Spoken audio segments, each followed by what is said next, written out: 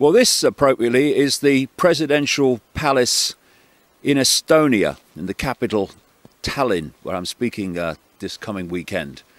And like all over the world today, the conversations here have been about the happenings in the United States and another presidential palace, if you like, called the White House, and who is the new president. And there are many ways of looking at this result today.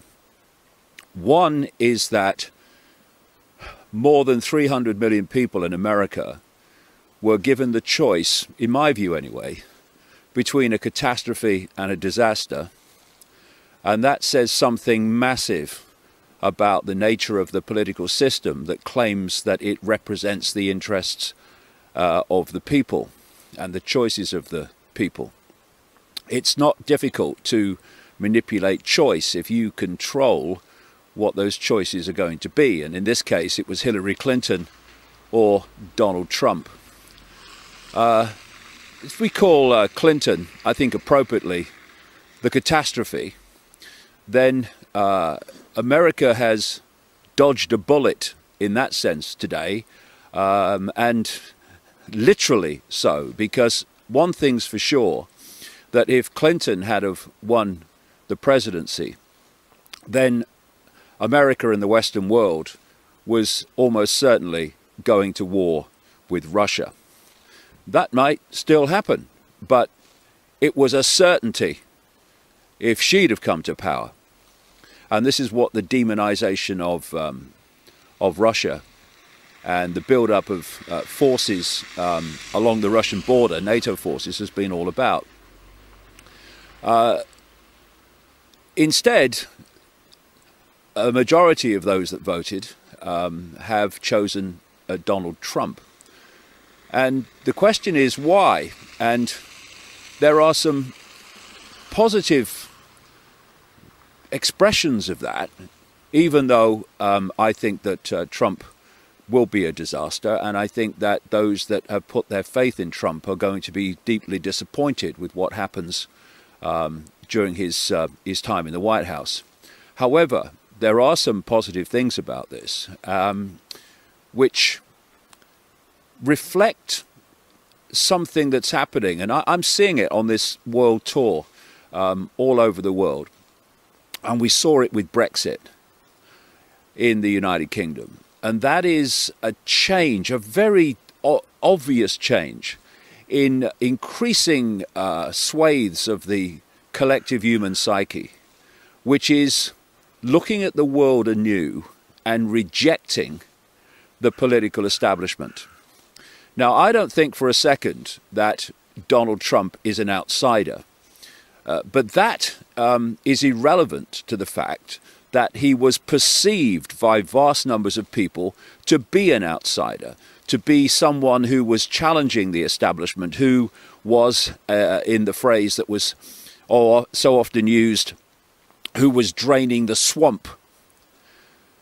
So to look at why this result happened, we need to look at perceptions, because from perceptions come actions, like how you vote.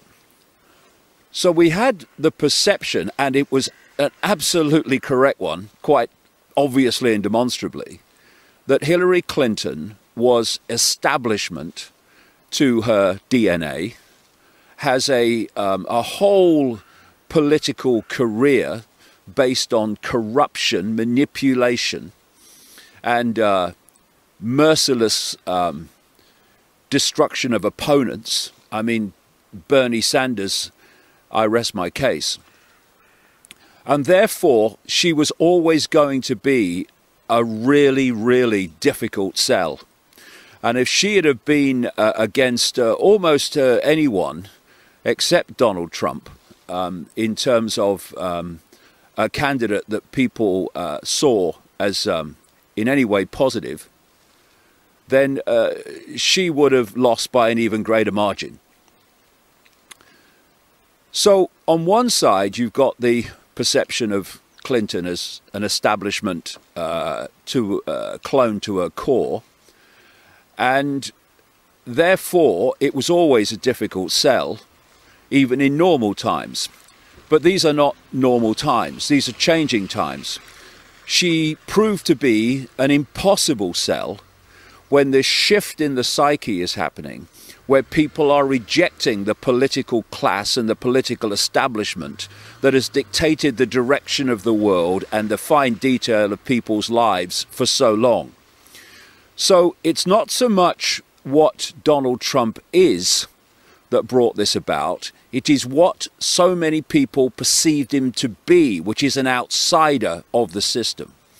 And so the outcome of this election mirrors, in terms of, I think, the motivations behind it, what happened with Brexit in the United Kingdom, where, again, there was a massive rejection of the political class and the political establishment, virtually the entirety of which was urging people with threats of dire consequences to stay in the EU.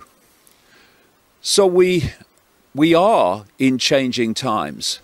And while I don't think for a minute that Donald Trump is going to deliver what so many people thought he was going to deliver, put that aside and look at the reasons for why he attracted so much support.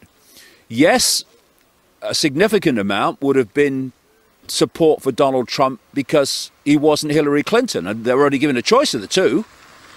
And again, a significant part of Clinton's vote, which says an even bigger statement about her, given the vote she got, was because she wasn't Donald Trump. It was an extraordinary, almost culmination of this political stitch-up that the motivation of so many was to vote against the person they like the least. However, it's also an expression of this gathering and ever-gathering rejection of the political establishment, which Trump was perceived to be a vehicle for expressing. Where does it go from here? Well, it depends where Donald Trump goes from here and how much he himself becomes in office just another clone of the political establishment. And I think people are going to be disappointed. And I hope that should that happen, that people will go on to the next stage of this awakening. And that's to realize that the political system itself, no matter how you perceive the person you put in office to be, is the problem. The way society is structured, the way it is dictated to by the hidden hand, the hidden networks that ultimately control these people, whether they're Donald Trump or Hillary Clinton or wherever else. And that we have to go to the next stage of the awakening to the world and realize that it's not the political system that's going to change anything. It's the vast majority ceasing to cooperate with the actions of the few and the dictates of the few, whether they are one party or the other party, whether they are Clinton or Trump or Bush or Obama or whoever. Because the few, what's called the political class, political establishment, financial class, financial establishment, can only dictate to the vast majority because the vast majority cooperate with the diktats and the laws imposed by the few. When we stop cooperating with laws that are unjust, with laws that are simply designed to take our freedoms away, that are designed to control our lives and what we can do and what we can't do in terms of free choice and free thought, when we stop cooperating with them and say we're not doing it, No, we're not abiding by that. We're not abiding by that. We're not going to let you build a prison and we put the bricks together, thank you very much. We're not doing it.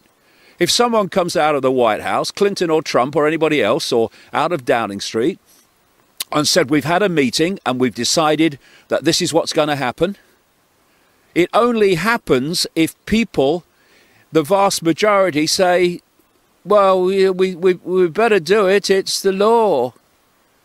Well, that means whoever, the tiny few, that dictate the laws, no matter what they may be, impose their will on the vast majority. This is the next stage of awakening to how the world works. Not seeing some person as an outsider who's going to come and change everything. I think we're going to see in coming months that is not the case. In terms of what people think will happen.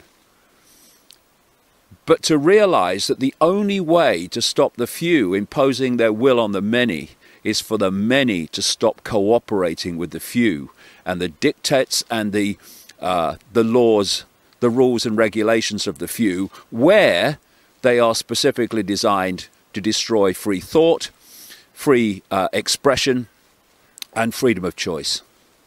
So while, you know, I think, like I say, people are going to be disappointed with what follows on, this is another significant expression that people have had enough. It's like a primal scream, a cry for help, a scream of frustration that was expressed through this vote for Trump. A scream of frustration at having no one listen to you. Having no one think about your interests when they're stitching up the world. And that's a good thing. But there are many stages, I would suggest, of this to go yet. And one of them is that we don't think that any person through the political system is going to change the world for the better, because we have to do that. And we have to do that together.